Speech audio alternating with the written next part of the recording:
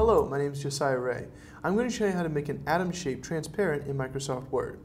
So here I've drawn out this atom shape, and I can select it, the individual parts here.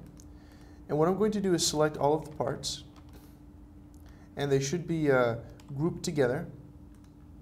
So we can ungroup them and then just regroup them together, just to make sure.